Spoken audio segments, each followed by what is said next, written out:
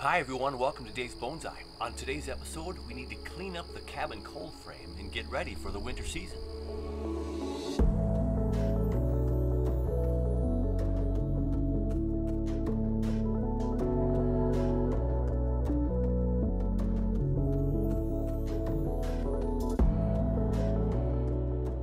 Well, happy Labor Day to everybody. I hope your Labor Day weekend was a fantastic one. Boy, the weather here in Minnesota has been absolutely stunning, and we have another complete week into the low 80s all week long.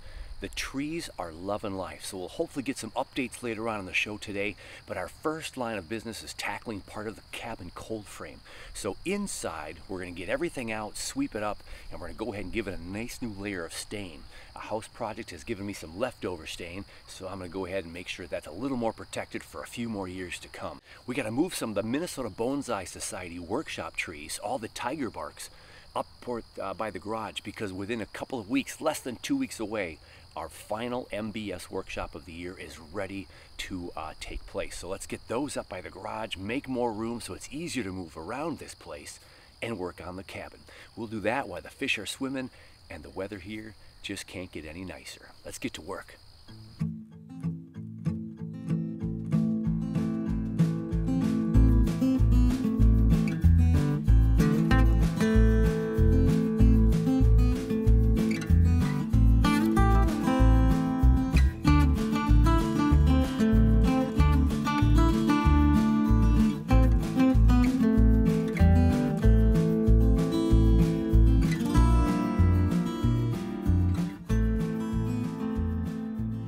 Okay, that does it for the workshop trees. So now I have to find a place for the other trees. However, I'm not going to be staining the deck portion of the cabin cold frame, just the walls and the floor in there.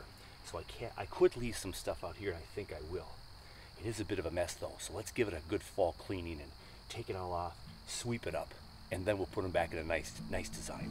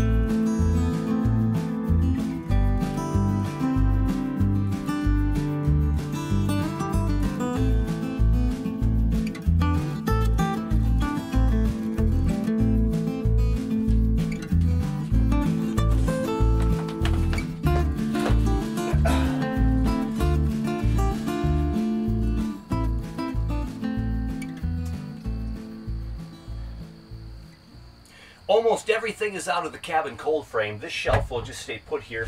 We'll go ahead and take the top part off. And these are bolted in, so we'll get our small broom sweeper cleaner thing, and or a rag, and we're gonna get rid of some of the cobwebs, a lot of spiders crawling around as we do in the sweeping here. And then we're gonna get rid of this shelf right in here. It's tacked in with one bolt to the wall, so we'll get that out of here. Got all the cables for the power. So we're just going to go ahead and sweep this clean, and we're going to wipe it clean with a towel, and then we're going to go ahead and stain this whole inside part. So I will just do from the bottom of the roof here, the top of the wall down. We'll get the whole walls first, and then I'll come in here and do one more layer on the ground, because that's where most of the water is going to sit. And it's getting a little bit rough looking in here. We got some thin parts of walls breaking down. And you know, it wasn't made with the optimal material, but it's worked out really well, and it's got several years of life in it, I imagine. So we're going to clean this out, and then we'll get it stained. The cabin cold frame is all prepared to do a little staining. Now again, this is inside the cabin cold frame. I'm the only one that sees the inside of this cabin cold frame, and though, you know, there's a part of me that believes in doing really good quality work with everything I do, this is kind of one of those jobs where you're just going to slap it on. We're not going to wipe any stain away. We're just going to take the big brush that I got and make the job super nice and easy for me. And we're going to just slap it on so we can get a good coat of protectant in here. And so there's just a little less chance for water to seep into the wood and stay wet for long periods of time and increase those chances for mold to develop in here. So I got the gloves on because I know I'll make a mess. I've changed shirts, if you haven't noticed, into my staining shirt. And we got a good mix in here, and we are ready to stain the inside of the cabin cold frame. So let's see how this is going to go on. Nice big brush, nice big stain brush. Probably going to make a mess, probably going to drip around a lot, but again, it's the cabin cold frame.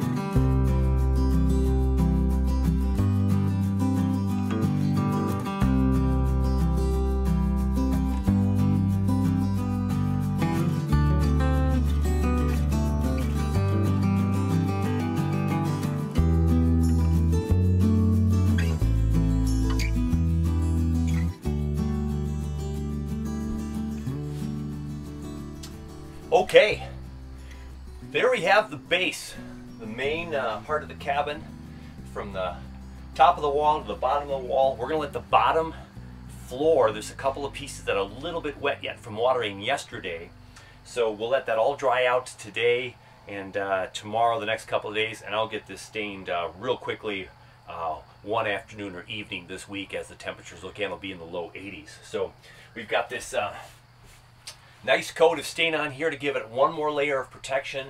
I just slapped it on, didn't wipe anything off, just to keep it nice and thick, and the water will just beat up and go right off of that and not penetrate. So gives it a nice little even look. Looks nice, and a nice little darker shade here. My question is whether or not I do the top. Now, of course, there's still going to be humidity here in the winter, but we're not going to have any water spraying up there. I could do that. I'm not going to do it right now. I'll think about it, and maybe I'll do that on a different weekend if I feel so inclined. But the cabin is clean now, nothing's in here, things are just going to dry, and we can move on to the next project.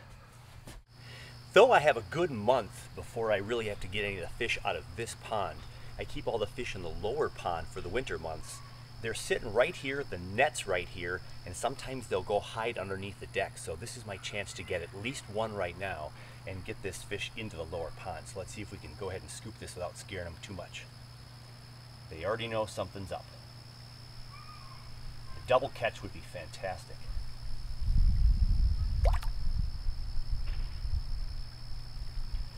There we go. Let's get him into the lower pond.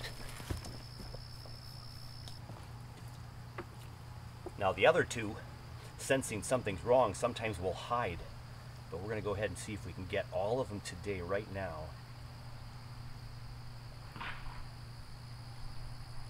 Look at that, a double catch. We got both of them. So the three goldfish have their new home in the lower pond, which did phenomenally well with the lily pads this year. And I've got a couple more blooms. We might get some September blooms of the lily pads, which is super fun. So this one, when it freezes, we'll have a little gas exchange air pocket here with a little heater, and I'll have a bubbler down here. So all the fish are in here, so that pond, I don't have to circulate up there anymore. And actually when I circulate up there, that's what creates some of the leak of my pond. So now they can just go ahead and stay comfortable in here with a little creek over here to your right, and the fish will be in a good spot. So another job, I only had to do 2 net jobs, so we got 2 in 1. I was pretty lucky this year. They are getting big though, it's harder for them to hide. All right, let's see what's next with the bonsai trees. Here is my parrot's beak, also known as the Gmelina, or I should say Gmelina, also known as the parrot's beak. We'll give it a circle around here. It's leaning a little bit to the left. And in the last couple of weeks, this Gmelina and the other one I have from the workshop from last year just took off. I trimmed it recently, and it's just shooting up like crazy. So the other one I'm going to leave alone because we're going to bring that to the workshop and see if someone wants to pick up that tree and work on that one for a future tree for theirs. So this one has a nice split right here. It's kind of a Y tree, a big split with 2 big branches that are not going to move anymore. These Gmelinas are very, very rigid when they get thick, so you want to make sure you're trimming the Gmelinas early on, putting wire on early before they get too rigid. Certainly not going to move anything that's an inch thick like this trunk here. But we have a tree that's moving from the right to the left. It's kind of leaning to the left there, and we just got all this growth. We're just going to bring it down and see if there's any branches in here that I just don't think I'm going to want, and then just going to bring it down into size. So just a little prune for today. It'll probably sit on the bench now through the month of September unless we get a really big cold spell. This tree will like to have a little bit more warmth, and as we get into the 40s at night, I don't want to run the risk of stressing this guy out. But this has all kinds of new little tiny buds shooting out everywhere. And so it's growing really, really good. It is in an energy positive, kind of like a maple tree when you get that first flush and we trim it back, and you get a second flush, we trim it back. This is kind of its second flush. I'm going to trim it back. We'll get a little bit more growth with this beautiful week or two we're going to have in September. The forecast for the next 14 days is phenomenal. So we'll get probably a continued push out here before we have to put it into the plant room and get that artificial light on there. So there's nice ramification in some of these branches. So right here we split into two really nicely here, but oftentimes they have big runners like this. Here's another split in two right there, and another split in two right here. So my pruning from last time, I think, really did really good work in going from 1 to 2, which is why we prune, right? There's a nice bifurcation right there. There's a nice bifurcation right here where it went into 2. So I don't have to really even touch that branch unless I just cut off the tip. But then this one took off and didn't split. This one up here took off and didn't split. Look at this one right here, almost another foot of growth since I cut this back. So we'll take a peek into the tree here and see what we got going on. Now this one is coming right out at us, so even though it splits real nice, it's kind of in our face. But let's just cut it down shorter for right now and just kind of see what this will look like in the end. And this one split, we'll just cut that one down to the leaves. We'll cut that one down to the, we got 3 or 4 pairs of leaves here, almost 6. We could cut this one down a little bit shorter here, in here, and then see what happens. And that's coming out towards us too, so that might not stick around long term. Now this one looks like it has a cut point back here. Here's the last cut point right here. Hard for you to see on camera. Cut that little nub off, and we're going to bring this way shorter here because this took off, but this one didn't. So we'll see if we get 2 growths out of there. And here's that split that happened naturally. We're just going to leave that one alone. This one's going straight up into the tree though, so we will cut this one down a little bit more and have a leaf that's growing this way. So we tied it up. We almost have a little pad in this tree right here now. And this one is still, I think, too much in our way. Let's just cut that down lower. We can probably get a little bifurcation down there. We'll get this one down lower. We'll get this one down lower. So cutting this down to size is the easy part. We'll go in there and see if we can get rid of any branches we just don't want here in a little bit. But we have lots of growth down low. So we're just cutting this down to bring it back into size. And this is one of those nice easy prunes, kind of like a maple tree, where you're just trimming it and making it look like a tree again. And that's just a quick, that was almost like a big old hedge prune right there because we went so fast. But now we're going to go back and we're going to take a peek at this and see if there's any branches and big leaves that are just growing in the wrong direction and we can cut off.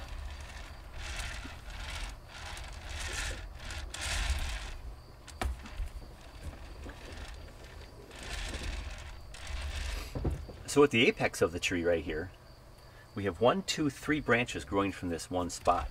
And that was a big chop on the inside in here. So right in here, where my scissors is, this was a big chop a while back. But now there's 3 growing here. And so,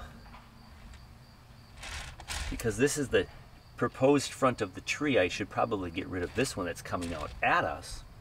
And I think I will do that.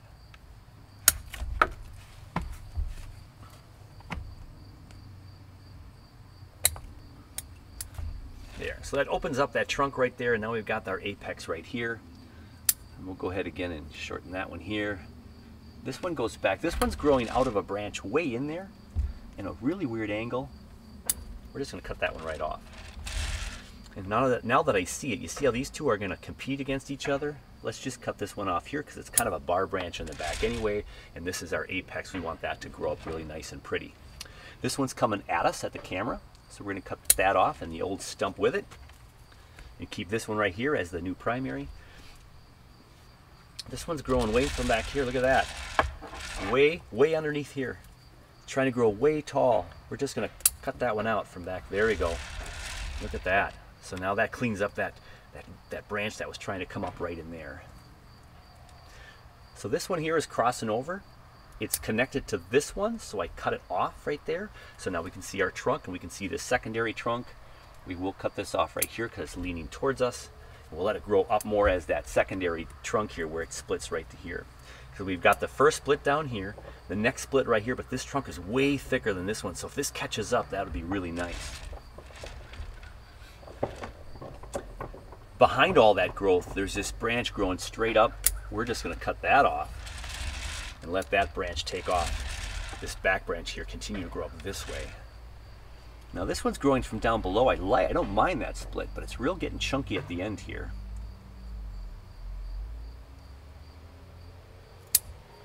I don't know if I'm going to keep both of those. Those are competing in a pretty tough way.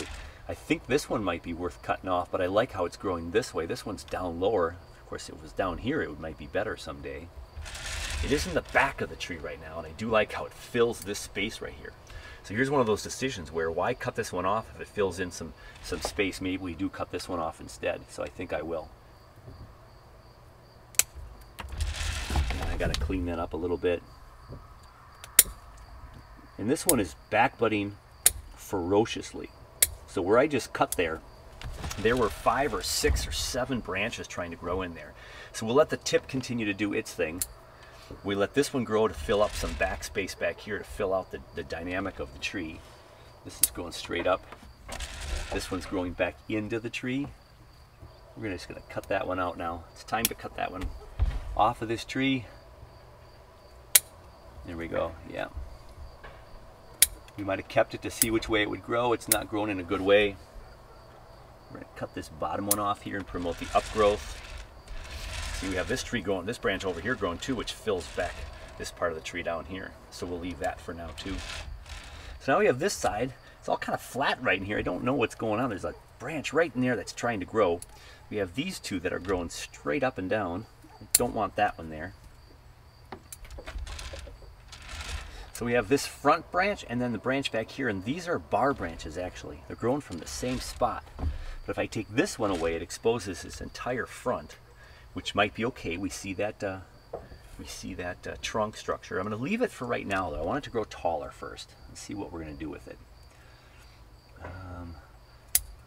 Prune from last time. We're going to get this one growing back in maybe. Let's shorten this guy up. So here was our last stub right there. That's getting a little bit shorter now. I'll cut that off a little bit tighter. And we have an inside branch right here. So we have this, and this. It's a nice pad, but this is blocking the inside path in here. So let's find out where it starts and cut that off. It opens up a little bit more in here, and you can see this back branch over here. So we'll cut that to an outward facing branch. We're going to cut this one way back. This one to an outward facing branch.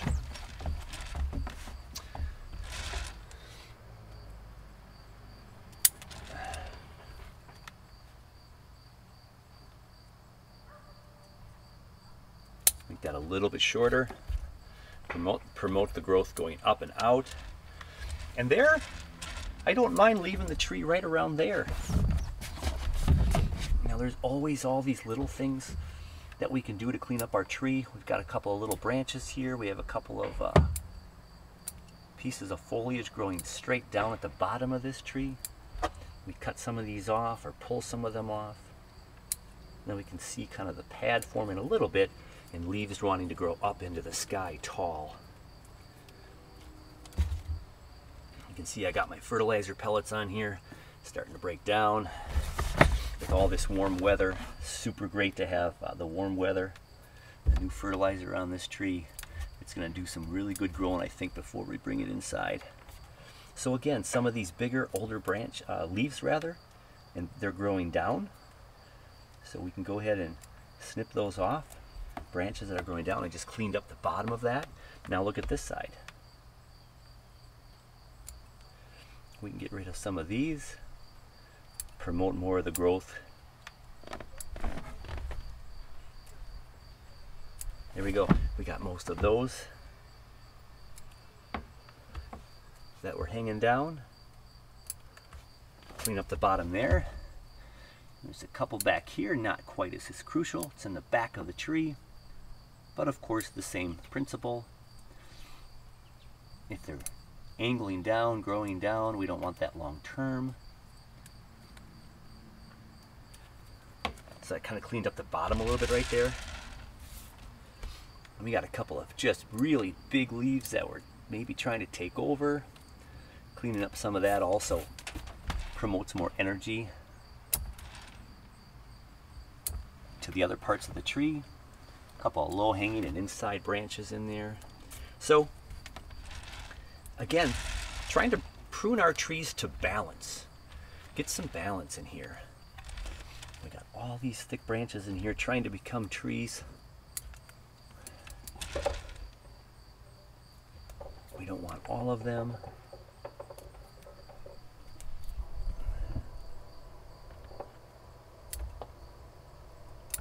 In some cases, these are just growing at a really weird angle. Oh, got a big spider there that was trying to say hello, but I wasn't paying much attention to him.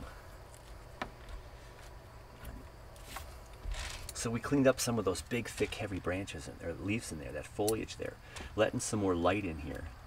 See if we can get some more, even more back budding in some adventitious spots for down the road.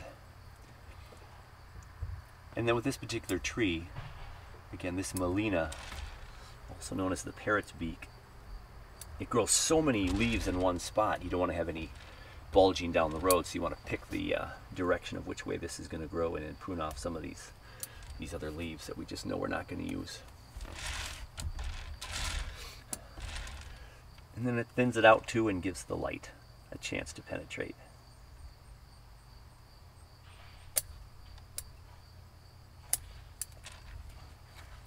Yeah, it thins out that area. Well, let's see if that one does anything.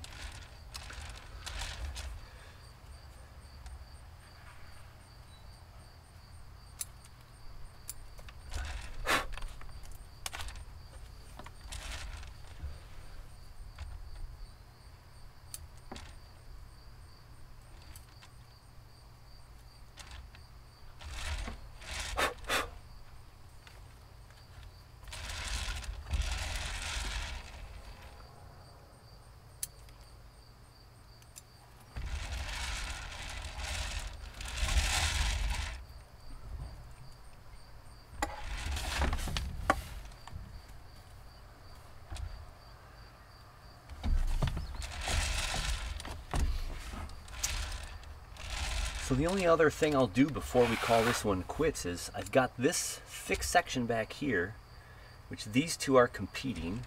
This branch is growing on the inside, which goes into this branch, and so that's just going to go to leave more room for this branch. Now this branch, though, is kind of shading out this down here, but we probably want this to come more out and up and not crisscrossing this way. So I'm actually going to cut it shorter for one.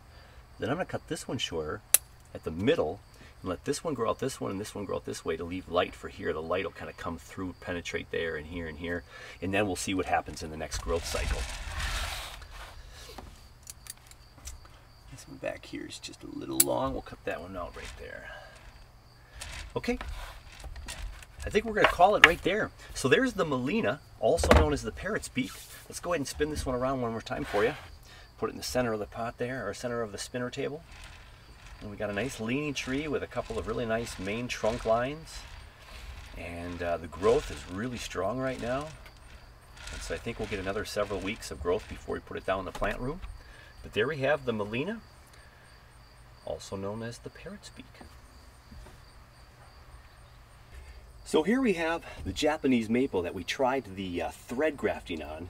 And you'll notice a dangly branch here. Now I just clipped that off this morning, but I had one branch that was still hopeful here with a bud. That was my last update right here.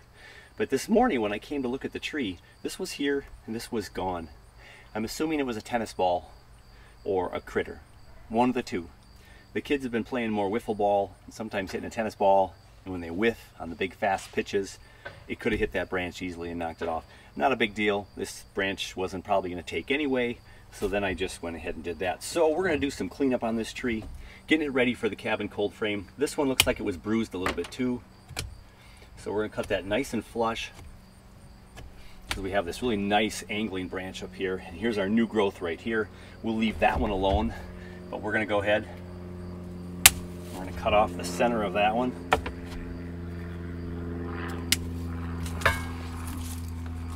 The center of that one, and that one right there, and just leave that.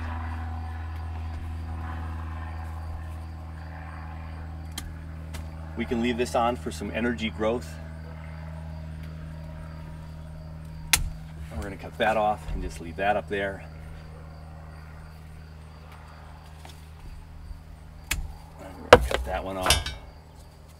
We're going to trim that. We're going to trim that. And then up here, we're going to trim that height off. And we're going to trim it off back here. So, short and sweet. Next year the goal is to get this chopped now.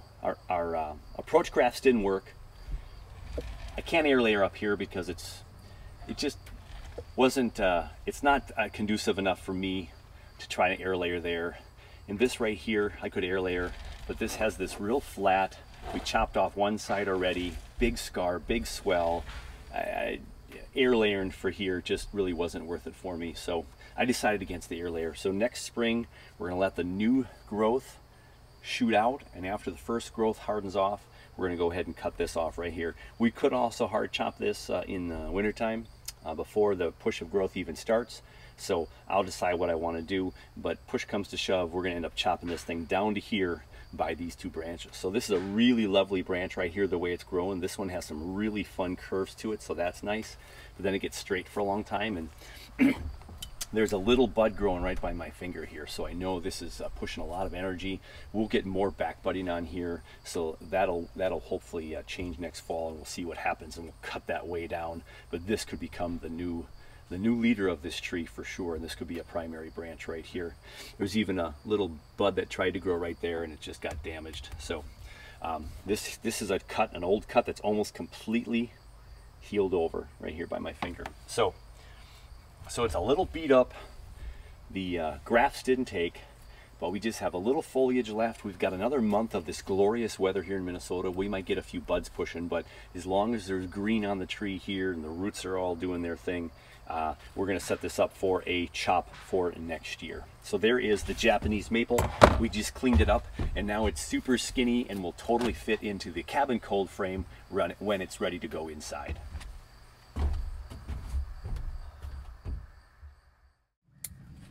The last update for today is a Korean fir. Now this is one of the many trees that I'm experimenting with out at Bonsai Acres. We'll have an update on Bonsai Acres here in the coming weeks or month or so, as well as we're going to head out there and do one final mowing of the grass. And we have some of these in the ground, but I had a couple of these that were in that 5-year range that I had the chance to get from my friend Neil and put into a bonsai pot to do some experimenting right in a pot versus in the ground. So we have a decent swell of an abari down here, but a lot of these trees have these roots that are real tight together and grow straight down, so we have to kind of pull them apart and hope for more growth. We got a little bit of roots here that are peeling out a little bit, so I'm just making sure. This one right here is probably going to come off because it's coming directly across and it's just a weird pattern. This one's growing up and down. We might trim that, but we're not doing that today. We'll do that at the next repot. But we have some death on the tree. We have some wire on the tree. I don't know that this bottom branch is going to make it, so this one might be coming off. I think it's going to be coming off. There's a little bit of growth right there. That one's just a goner. So we don't have much green left on this one, so it's probably not going to be a viable branch. So it becomes up here now. And this is where some of the growth happened this year, right here in this midsection. So I have a lot of little buds that are formed on these branches, and there's a whole bunch in here. So here's some back budding right here and here, and there's some buds in there. So we're just going to leave all that alone, but I wanted to get rid of this top a little bit. So we're going to go ahead and take off this wire where this was wrapped around. We're going to go ahead and clip that off. But first, let's take this tip off right here. There we go. And now we have this as the tip of that tree.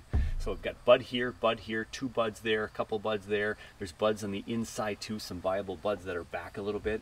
So we'll just leave that and hope for the best on up at the top there and see what happens. We might even get some more back budding like right in here. So this branch right here is a little thick. And it does have some of the back budding, so I don't want to get it too much shorter. We will cut that off. Yeah, and this we can maybe wire, maybe push this wire and bend it over that way more. So we do have some wire on this, no wire on this branch here, but that could be pulled over this way with some wire, which we can do a little bit later on in the fall here. So I just wanted to show you the tree. This is the Korean fir. The Korean fir has kind of a white underside, so if you twist these branches too much, you get some of the white underside showing, and then it doesn't photosynthesize as well. So you have to make sure that the darker green tops stay on top when you wire the Korean fir. But yeah, we have a nice strong branch right down here that's growing out. This is all a back bud this year. I think that's all good growth right here in the last year or maybe 2.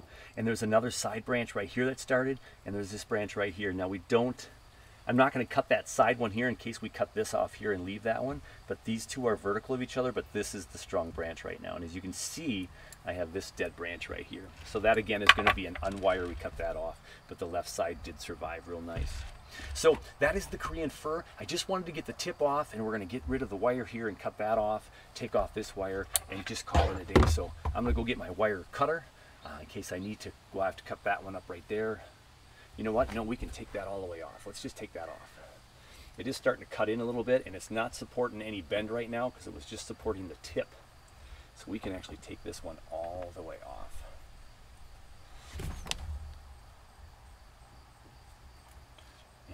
The one thing about the Korean fir for sure, if you've never worked with this particular fir, this is a very soft, pliable tree. So if the bend doesn't take in year 1, you're going to be doing year 2, year 3, or leaving the wire on for a lot longer. Because I just took that wire off, and that branch that it was holding right there just already sprung back into shake. If we want that back over here someday, a little bit bigger branch maybe when it's bigger, and we'll keep wiring. Maybe this fall we'll put on some new wire there.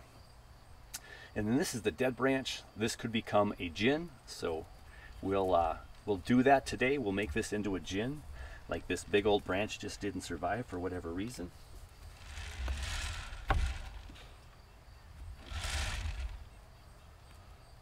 And then again, this is a tree that we have out at the farm, Bonsai Acres, in the ground. Growing a little bit slower than I anticipated. Boy, the white pines and the red pines grow like weeds, and the other ones are just growing a little bit. They're a little bit slower. The Korean is a little bit slower of a grower, and I knew that going in. My son was telling me that, but they're such a neat tree. They're a little bit more compact of a tree, and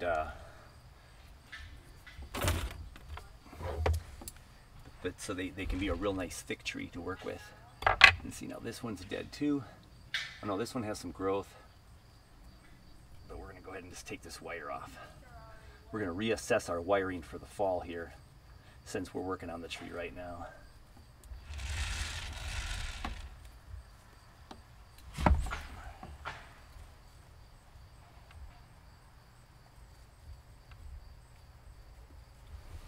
And here comes that wire. Yeah, so we're going to make this into a gin right here. So we'll cut that off.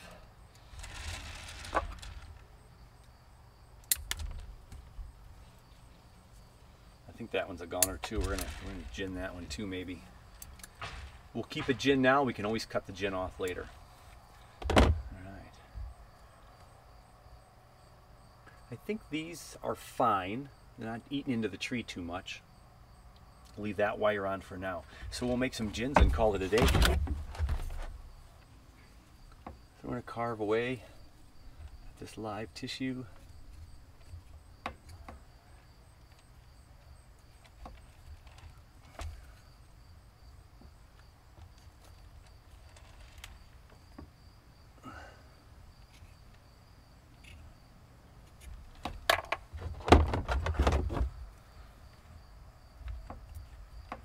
go ahead and we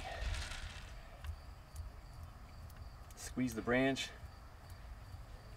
A lot of water flowing through here still. And we're squeezing the bark, and then it'll just peel right off.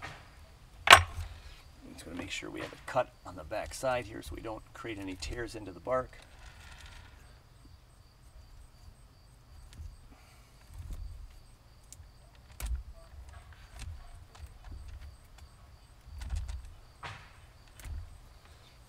And then for whatever reason,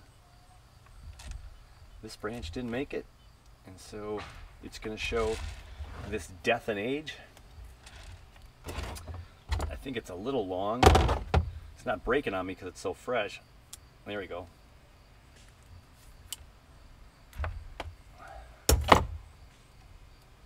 Get that more natural, like something broke it off. There we go. It's a little more natural.